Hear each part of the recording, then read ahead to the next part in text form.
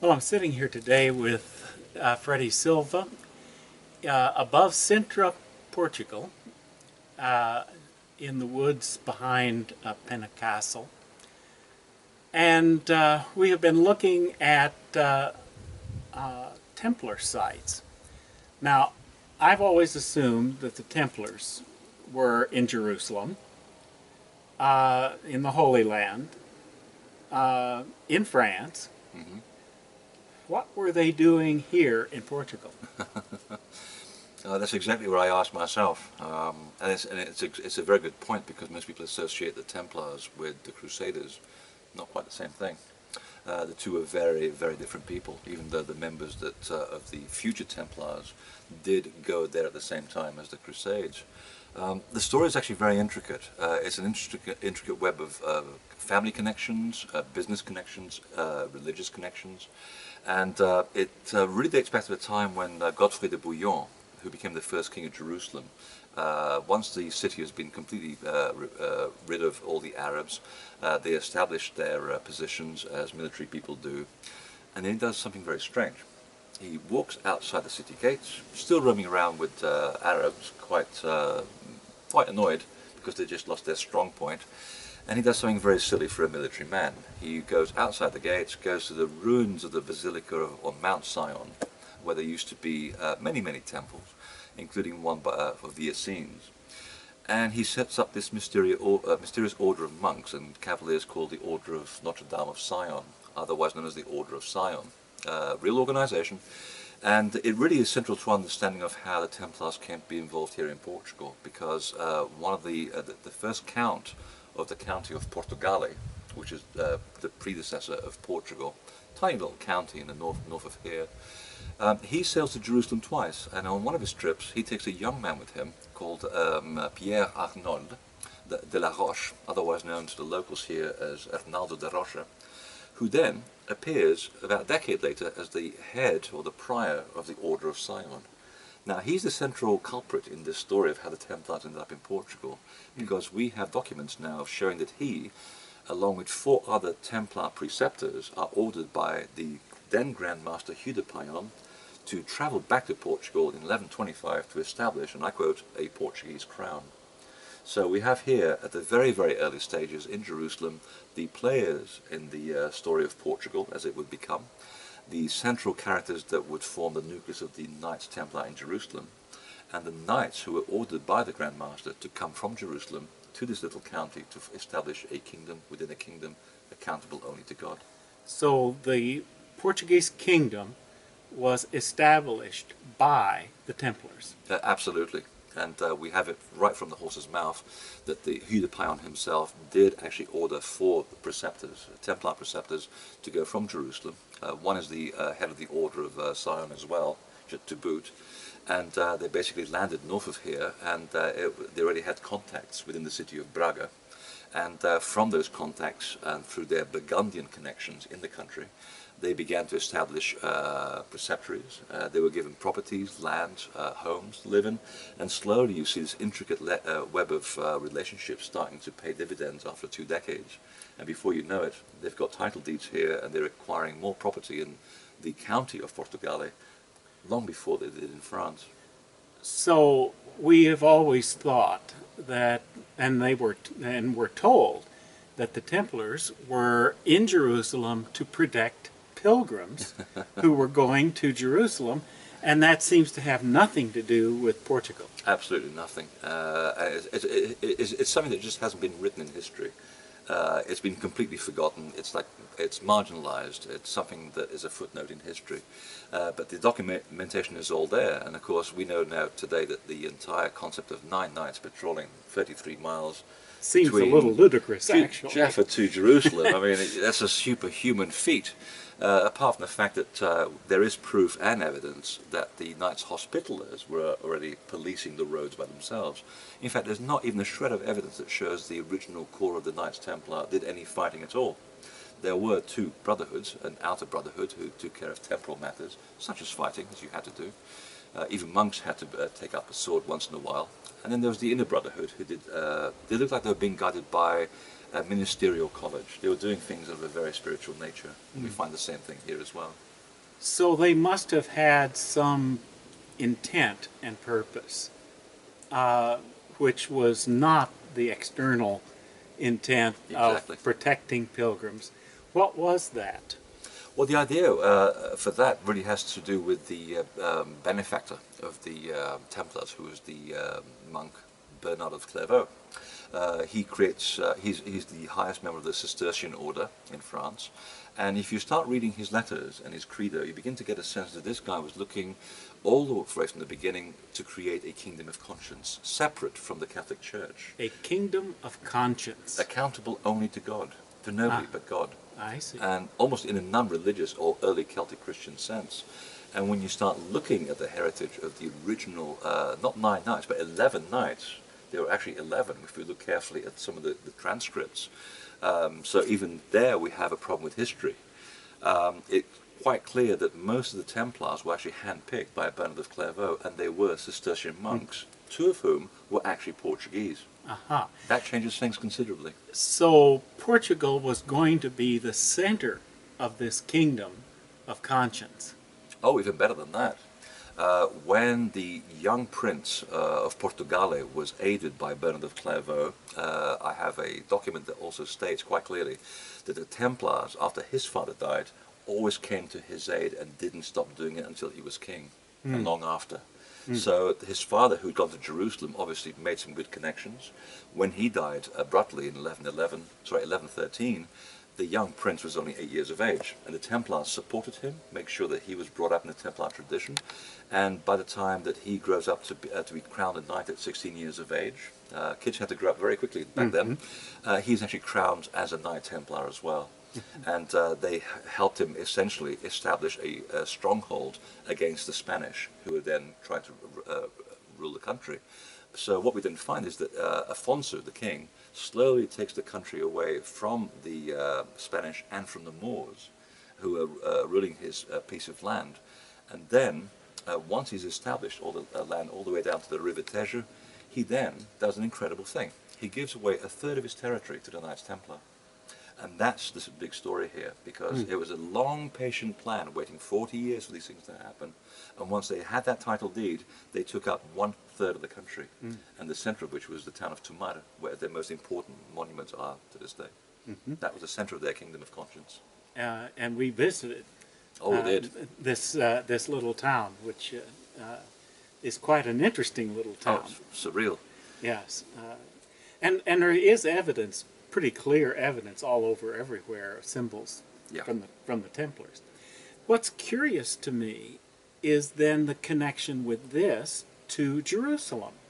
Was it simply an accident of history that the Crusades happened to be going on at this same time? Oh, Why I think would you so. need to have Jerusalem connected to a kingdom that's here in Portugal? Yeah, I mean, it was very opportunistic of them. I mean, they found the right moment in history where suddenly a confluence of events took place, where it allowed a huge army to march through Europe, most of which died along the way. Yes. And so you had this favorable moment for the first time in hundreds of years where you have a large body of men marching on Jerusalem, re-establishing the Christian sacred places, which this particular group of Arabs had denied the Christians for the last 180 years, whereas the Arabs before them did allow worship at the sacred sites. So there are Arabs and there are other Arabs within the Arab kingdom. We have to remember it's a very complex story. And the connection between Tomar and Jerusalem was, again, going back to the ties that bind. The Cistercians, who were basically supporting the Templars spiritually and also in terms of logistical matters, because Bernard of Clairvaux had deep fingers into the pies of the Vatican. He was a great diplomat and was able to even install his own Pope, who was favourable to the Cistercians. We have some of the Templar Knights who were very rich barons and Burgundians and part of a holy bloodline of Europe at the time. And then you had the Order of Sion, a very mysterious order of which we know so little about because so little has been information remains about them. So you have these 3 people who come together in Jerusalem, they go away, they go back to Portugal, they create the kingdom, they set up the Templar Preceptory in Tomar, and through an extraordinary piece of design, they aligned their main church of John the Baptist to their main rotunda, and through a curious design of symbols in this church, you can align straight back to the Order of Sion in Jerusalem. So they're making a point. They're saying that these things are related. And in fact, when you actually do the connection between Jerusalem, Tumar, and Rosslyn, or should I say Temple, which is the town next to Rosslyn, where they also had their first preceptor in Scotland, you form a perfect equilateral triangle. And we're talking something that spans over 2,500 miles. So they're doing the old system of locating sacred sites by the use of triangulation. So in some sense, they were setting up this kingdom in an isolated place, because Portugal would have been an isolated place in Europe. And it was really the center of the whole operation. It was part of a triple, like a trinity. It eventually did become the center of the Templar operation by default when they basically were rounded up in 1309. Everybody did move here. That wasn't rounded up during the night of October the 13th.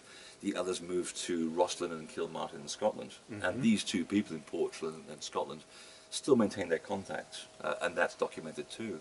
So eventually it did become the center of their world. Whether they knew it or not, and whether it was designed or not, is another matter. But certainly it did become the focus of their overseas development and expansion, and it has been so for the last 400 years. They're the ones who started off the connections to Newfoundland, Labrador, the voyages to Nova Scotia, and the rest, of course, is history. Because then we start getting involved with the progeny of the Templars, the Masons, who then become the founding fathers of America. So they were always looking to the West once they lost the ability to do what they were doing in Europe, mostly because of the shenanigans of Philip, the King of France, and the Pope. One wanted to get into the order, but was too corrupt to be allowed in, so he concocted these ludicrous charges against them. And I think he also owed them money. A lot of money. Yes. that clears a lot of slates. Just kill them, that's it. And the Pope, of course, was kind of incensed that the Templars were teaching people spiritual self-development. And that is a given. There's so much evidence to support that they were performing a ritual, an ancient Egyptian ritual called the raising of the dead.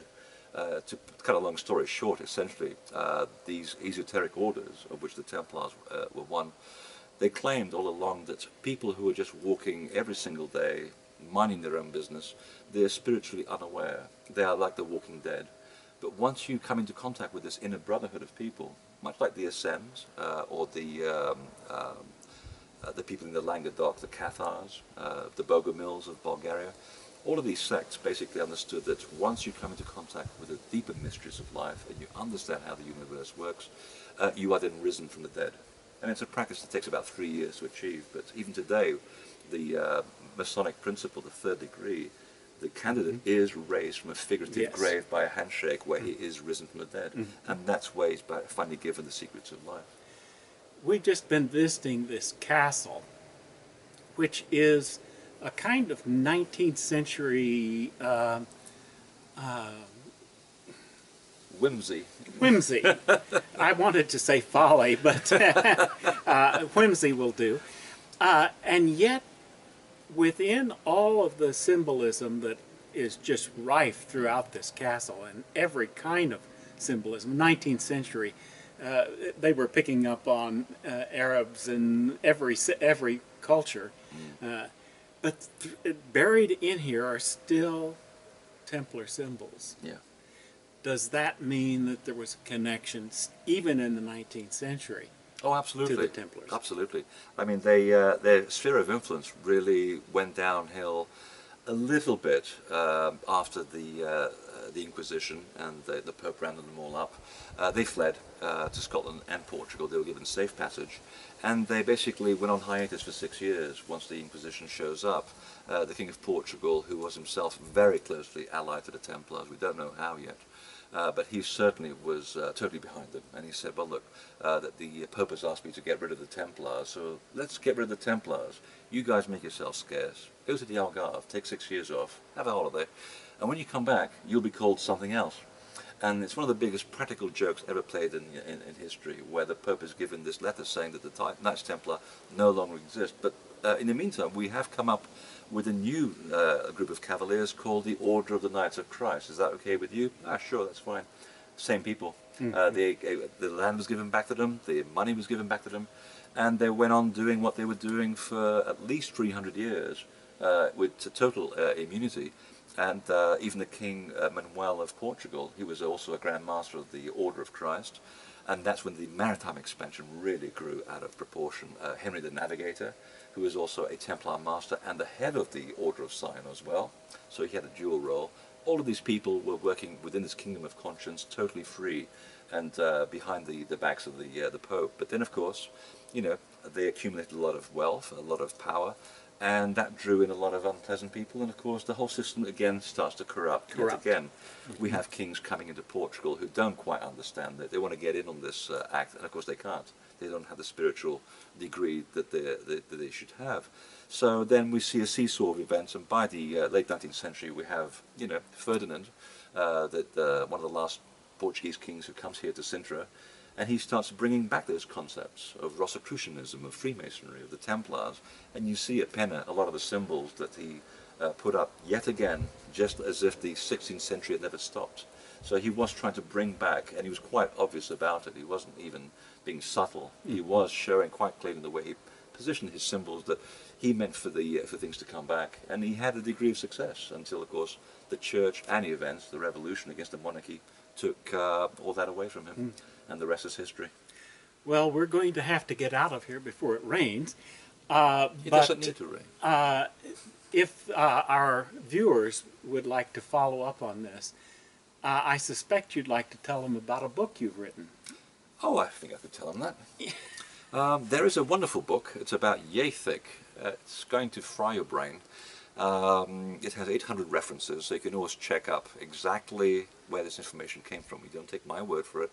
It's called First Templar Nation, and it's literally the story of the creation of Europe's first nation state, which again is a very important part of the story, that they didn't just create Portugal as a country, it was Europe's first nation state. So that's very, very historic and very deliberate as a statement. So you can go to invisibletemple.com and check that out.